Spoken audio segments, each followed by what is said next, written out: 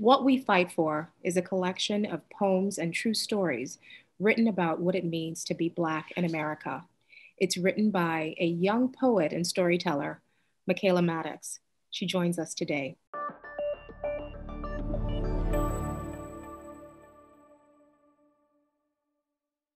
What was your inspiration for writing this compilation of stories and poems? Um, the murder of George Floyd. That was my inspiration. I remember when you're little, I mean, you know that you're black. Like, you know that you're black. I had my first racist experience when I was probably about 8. And I knew, that what they said to me was wrong, what happened was wrong. Um, but I still had faith in, like, America. And I remember when Trayvon Martin was killed, like I realized that that's not true, that the judicial system is messed up and everything like that. And then when George Floyd was killed, my church held like a memorial type thing for him, and they asked me to perform a poem. So I wrote a poem for the occasion. And I remember going up there and I was shaking so hard because I'm always so nervous every time I recite anything. Um, but then, like, having all these people gathering around, remembering this person, just very, very sad. And then I just kept, they kept asking me to write. I kept writing and I kept doing it. And people come up to me and they'd say, is there any way I could buy that poem? And I was confused. I was like, well, buy a poem. They're like, is there any way I could buy that poem? Have you published it so I could purchase it? And I was like, huh. That's what got me writing the book. But the poems itself, what inspired me was the George Floyd, the murder of George Floyd. The So, stories that are in the book, how did you go about compiling those stories? um, I just found people in my neighborhood. So some people are my next door neighbors.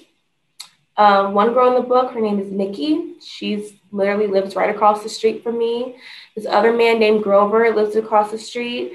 I found them in particular because when George Floyd was murdered, um, the Caucasians in my community decided to host a meeting about what they could do to help the cause of Black Lives Matter. And they invited me and my family to tell them how we felt. And that was the first experience I had anything like that. And I got to sit there and tell them attempt to tell them how it felt to be Black in America, and to explain to them what I think that we need to do as just a country and everything like that. And to hear their viewpoints made me think of them as good candidates to be in the book. For other people, they're like my friends. One of the poems is dedicated to my cousin Nevaeh Mattocks, and so I interviewed her for it, of course, because it's about her. Um, some people I found on Instagram. Some people, I had people that I know introduce me to people that are in the book that said they wanted to be a part of it. So that probably took the longest part, finding everyone, getting all the interviews together. Um, You mentioned when you spoke to your Caucasian neighbors and mhm, you said you attempted to explain to them what it was like to be Black in America. Why mhm. did you say attempt? I don't think you can fully explain it when it's all you know. I even mentioned it in my book, listening to the master of my mind, because I only know how to be Black in America. Like, you only know how to be Black in America. How do I describe being a girl? I don't know. It's just being a girl. It's a very difficult thing to describe. And they ask questions like how does it feel going to a grocery store, or you know how does it feel when you see the police, and you can describe to them, yet you're worried and you're afraid and everything like that, but it's so much deeper than that, and you can't really explain it unless you're in it. Um, but I think it's good to have that conversation, even though part of me is kind of annoyed that I even have to have it in the first place. But if that's what we as a Black community have to do to raise awareness, and that's what we're due. But it shouldn't even. So I went there, and part of me was upset that I even had to come and share. Like, why am I even at this point where I have to come and share? I feel like it's ridiculous. I feel like it shouldn't even be an issue where I have to come and share. But since it is, I went. There's only so much that I could say about being Black in America to a Caucasian person. It made me realize that they don't really think about it. Not all of them, but some of the people I talked to in the group, they didn't even think about it. Like, I literally explained a time that I had to use a bathroom at a gas station, and it was the only gas station for miles on the road trip, and there was a Confederate flag hanging on the house next door to the gas station. And I have all these scenarios going through my head about how this person who lives in that house probably knows the owners of the gas station because the gas is right there, and they probably drive. And I notice how I'm the only Black person in this entire gas station. All of a sudden, the world gets very, very small, and I have to choose, do I use the bathroom or not? I muster up the courage to go into the bathroom, figuring out, should I put my hood on so people don't see my skin? Well, no, that makes it worse. They'll see my hand, and they'll see my hood on, and they'll think I'm a criminal. So I can't do that. So I rush into the stall, and I'm like, okay, at least I'm in the stall. And now they can't see my skin because I'm in the stall.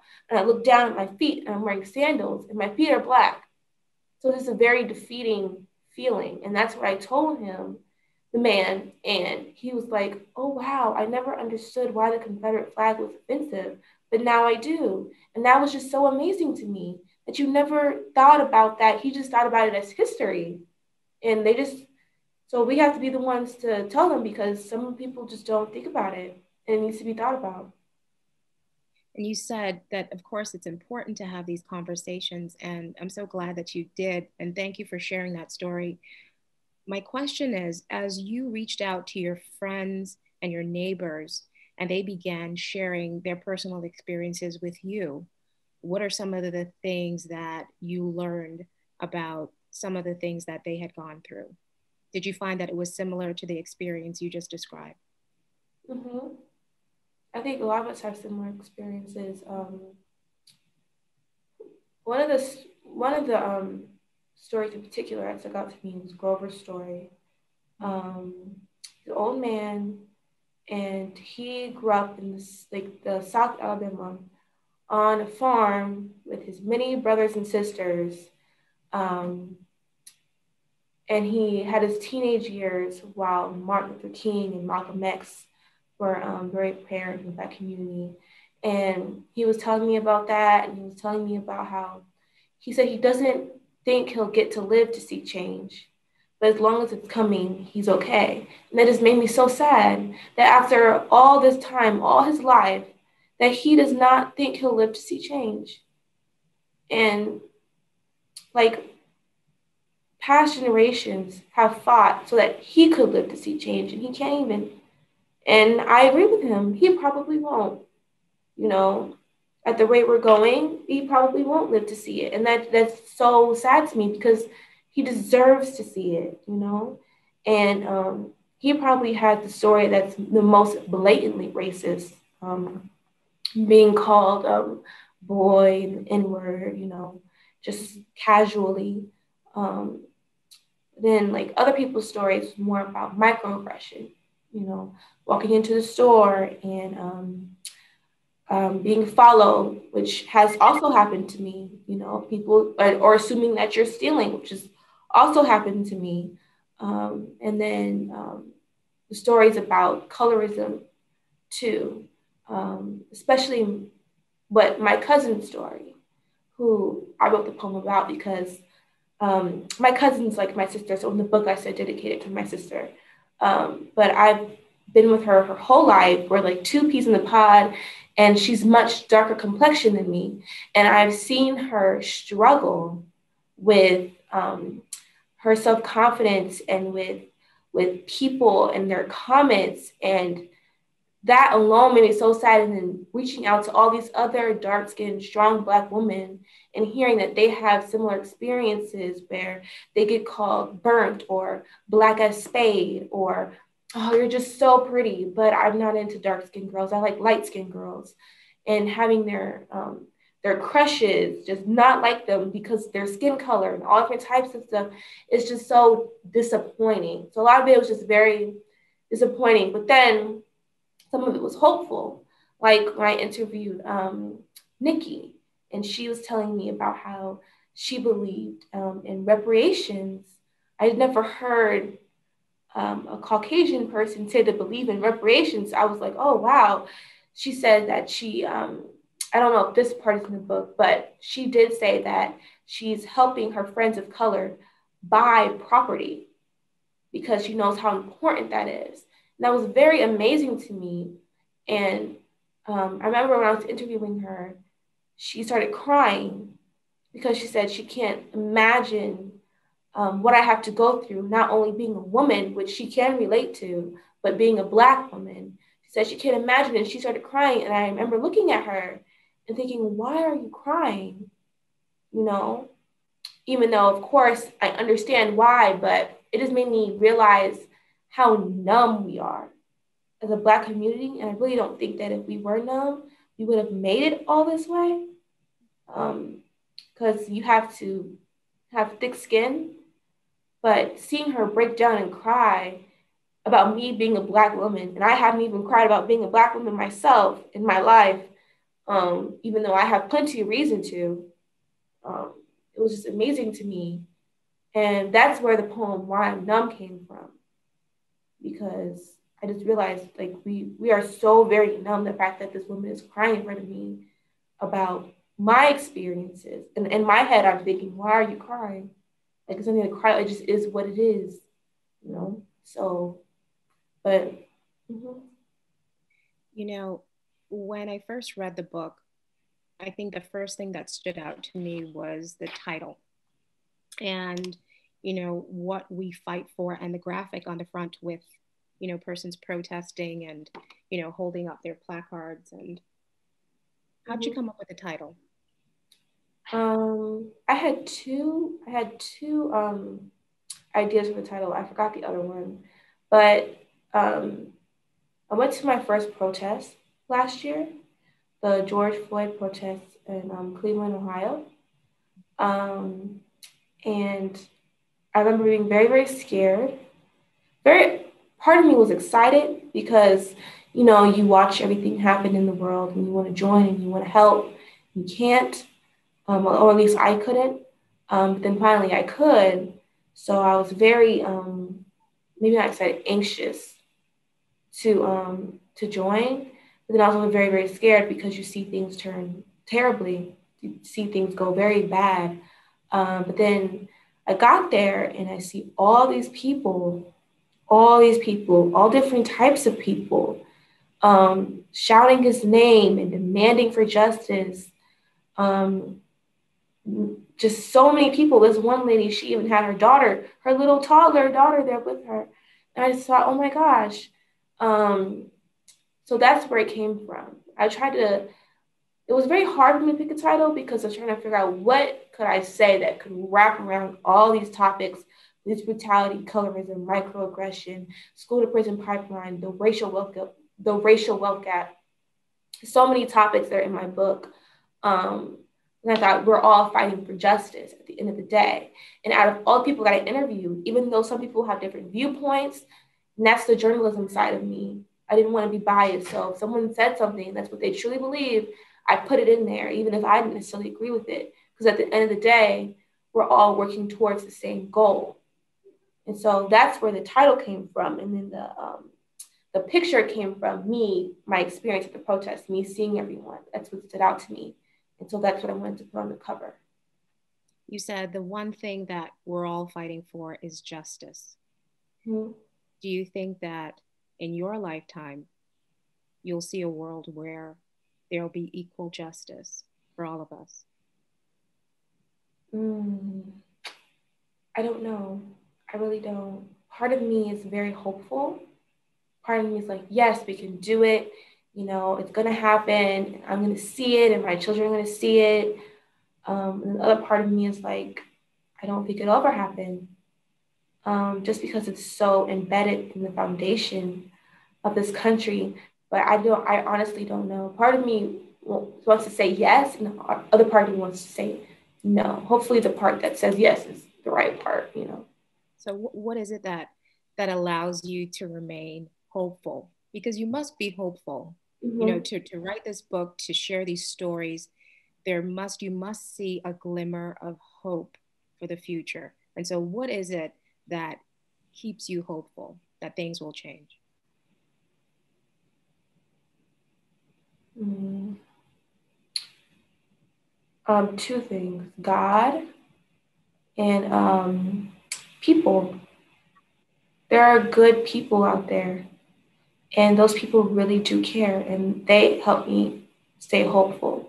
You know, and there are times where I'm like, there's no hope, and then I come across a person who is very hopeful and very encouraging, um, especially Caucasian people, because they didn't listen. America didn't listen to us when it came out of our mouths, but now we have all these Caucasian people congregating, and I think that's part of what we need, because everybody has they have privilege, okay, and they can use their privilege for good.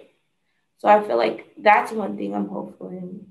Other one, like I said, God, because I mean, He's really the only way anything's going to change, really, like in its truest form. And I know He doesn't agree with what's going on. I know He doesn't agree with it. I know it's not in His character to condone or agree with what Black people have had and are having to go through. Um, and I do believe that He wants the best for all His people, any color they are, um, and that He'll help us get through, even if it's very, very hard, which it has been. Um, and in the end, if it comes down to it, I mean, we'll all go to heaven and it won't be a problem anymore. I heard someone say once that when it comes to racism and hate, it's not so much a culture problem, it's a heart problem. And God's the only one that can change hearts. Mm-hmm. So I think you're absolutely right.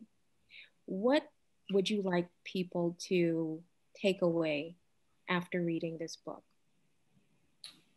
I wrote this book um, with the thought in mind of putting faces to stories, which is why I have pictures.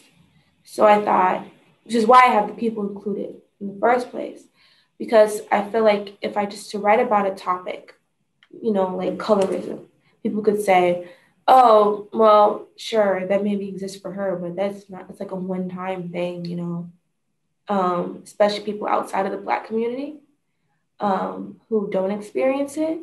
And I really wanted to put a face to the stories. People can't ignore it. It's harder to ignore something when the person who's experienced is looking right at you. Even most people, because there's multiple people per poem. So that's what I had in mind, putting faces to names and really bringing out the truth and making it hard for people to ignore. And that's what I want people to take away from it. I want them to say, okay, this is real. This is what's going on. Now, what can I do about it? I want to use it as an education tool. Yeah. As a young person, you mentioned going to Cleveland and being a part of the protest. And I'm sure there were other young persons there as well that most likely share the feelings that you have. What advice would you give to a young person that sees what's going on, wants the change, is talented in the way that you are? What advice would you give them in sharing, let's say, if they wanted to publish a book or being able to share their story or the stories of others? What advice would you give them? Um, I would say just do it, even if you don't know what you're doing. I had no idea what I was doing at all. I was writing a book. I had no idea how I was going to publish it. I had no idea how I was going to get cover art. I had no idea what a formatter was, anything. I had no idea what I was doing. I had a whole book in front of me, and I had no idea what to do with it. And the length of it, because I write poems relatively fast, especially if I'm really passionate about the subject.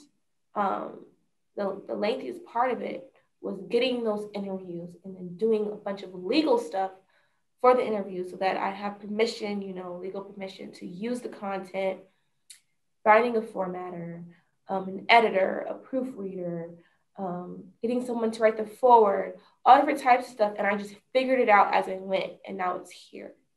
Don't let it intimidate you. I know it can be very intimidating. I was very intimidated. Like many times I thought, you know what, I'm gonna just forget it, and just leave it alone. Somebody else will do it. But you can't think like that. You have to do it, especially if it's something that you're passionate about. Put yourself out there and things will fall into place. You'll learn as you go. And when you get frustrated, think of it as a learning experience and a way to make you stronger for your future. But I would just say, just do it. That's what I would have told myself 9 months ago when I started.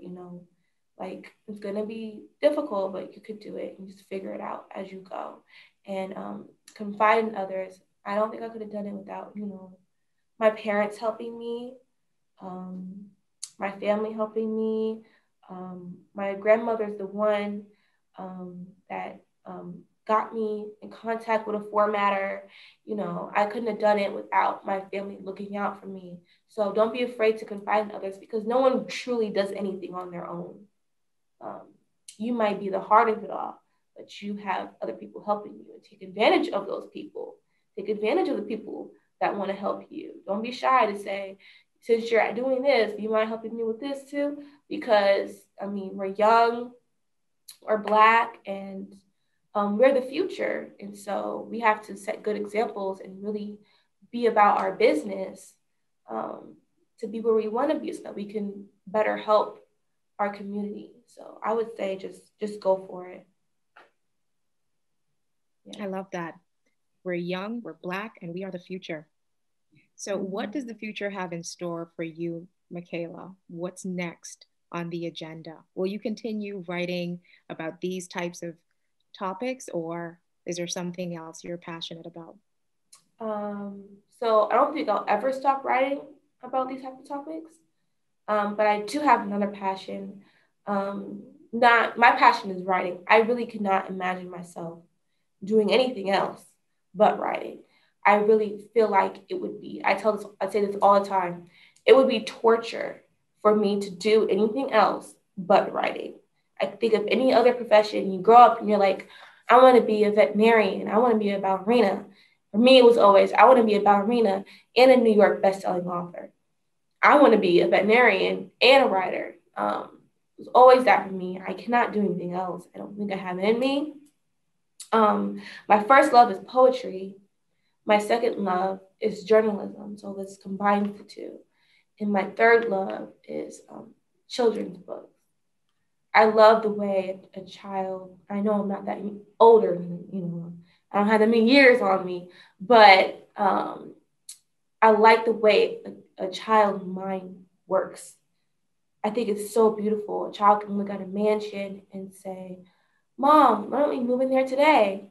And they don't see, I remember saying that, they don't see a reason why. And the parent thinking about all these reasons why they can't, they don't have the money for it. Someone else lives in the house, but the child's just like, let's just go. And I just love that. And I never, ever want to lose that side of me. Of course, I have to be like an adult, but I never, ever want to lose that childlike wonder inside of me. And I feel like that really helps someone write, because it helps your imagination. And I really do care about that. But next topic I feel myself writing about would be mental health as it relates to relationships. I've been through a lot in the past year. I was in a behavioral wellness hospital for about my first half of my senior year, for a bad relationship I got out of. And I know that adults sometimes adults tend to downplay um, high school, teenage relationships, and everything. And I see why. Um, but it's the best love for what that person knows. And it's very impactful. And I went to the hospital, and the nurse told me that 70% of the girls my age are there for the same reason I was. So 70% of girls my age are in mental hospitals or behavioral wellness hospitals for bad relationships, abusive relationships, bad breakups. And that's what they're there for, just like me. And so obviously it's a very apparent problem. And I learned a lot. I had to go through a lot. I'm just now getting to the point where I'm okay. And I've struggled with I have a predisposition to depression and anxiety throughout my entire life. I didn't know, like I knew there was something wrong with me as a child, just didn't know what it was. And then I got to high school, and then I was officially diagnosed. And then I've been struggling with this, struggling with being suicidal, struggling. And I'm going to be so very blunt and frank because, even though I'm putting my business out there, because people need to know that they're not the only ones that are going through this. And that's one of my other passions when it comes to writing. Um, I I feel like for so long I thought I was the only one. I thought there was something wrong with me, and there's nothing wrong with me. It's just something that I have to deal with, and everybody has their own way of dealing with it. Some people go on medicine. Some people, I don't know, they figure out how to cope. For me, I can't do medicine because I feel like it blunts emotions, and I need my emotions to write. Um, so I just want all the teenage girls, teenage and young adult girls to know that they are not alone, and that they can get through it, whatever it is, because I did, and I really didn't think I could. It really tested me. It was very, very bad, worst I've ever been with my mental health. And I came out of it, and I survived, and I'm here, and I'm at Oakwood. I'm at a good spot in my life. I just published a book. I'm very, very happy, proud of myself. Um, and it came to the point where I told myself, even if no one buys the book, at least I did it. At least I did it. And I came out of what I went through, and I came out strong. And that's what matters to me. So I really want to publish a work about that. And I've written a book about it. I wrote a book about that before I even wrote this book. Um, it's about 50 poems long, or so, 55 poems. It's just very, very important to me that people understand that they're not the only ones. Because I can't imagine going through all of that and thinking that you're the only one, because you're not. You mentioned being blunt and putting your business out there. And I think it's really just transparency, what you're talking Mm-hmm. about, Mm-hmm. and the lack of transparency that we see everywhere, and Mm-hmm. how important it is for people that have experienced certain things to share those experiences in an open, honest, transparent way so that others won't feel alone, just like you said. So thank you for that. And I'm sure that there are many, many young women that have been and will continue to be impacted by your story, by the work you're doing as well. You mentioned that you've already written a series of poems on this topic. I'd love for you to send that information to me so that we can share that as well. Mm-hmm. You're an advocate. You are an advocate, and I think it's great what you're doing. Before we close, what would you like to tell your readers, present readers and persons that have yet to discover your work? What would you like to say to them? I have never thought of that before. Um, Or what would you like them to know about you, Makayla? I would just like them to know that I'm just like them. I want them to know that I'm just like them, and I'm just trying to figure it out. And um, I read this quote where it said, I want, I'm not sure if I'm putting it exactly, but it said something like, when I'm gone, I want people to pick up my work and read me on the pages and say, I would have liked her. And that means a lot to me, for someone to look at, and you put yourself on those pages. You really do. When you write, you put yourself in your writing. It's a very vulnerable thing to do, to write and then share it. I want people to pick me up off the pages and say, I would have liked her. I would have liked to meet her. That just saying that, it makes my heart feel all warm and fuzzy. It would mean so much for me. I really want them to enjoy it and get something from it, um, and share it with others so that they can get something from it. Even if I was talking to my friends, I think it was last night, about if we had one wish, what would it be? And my friends were saying, my wish would be that I would be rich and everything like that. And in my head, I was like, my wish to be a New York bestselling author. Um, and I remember thinking about being rich. And if I had to choose between being rich and impacting the world through my writing, I would choose impacting the world. Because when it comes down to it, if you have a fire in you for something, there's really nothing material wise that's more important. I really want people to know that I don't care about stuff like that. I just really care about just writing, just the art of it all. It's so beautiful. And I want people to see that I think is beautiful through my writing. Right. Thank you so much, Makayla. Thank you for your stories. Thank you for just all of the work that you're doing. You are an inspiration, and we will continue to pray for you. We expect to see so much more incredible works from you. And we encourage everyone to get a copy of the book. It's What We Fight For by Makayla Mattocks. And we will post a link on our website at the Allegheny West Conference. Thank you again for spending some time with me. It's been wonderful.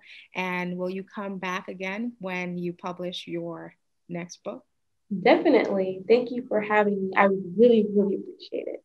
Wonderful. So I'll hold you to that. And so I'll see you next time. Okay. Bye.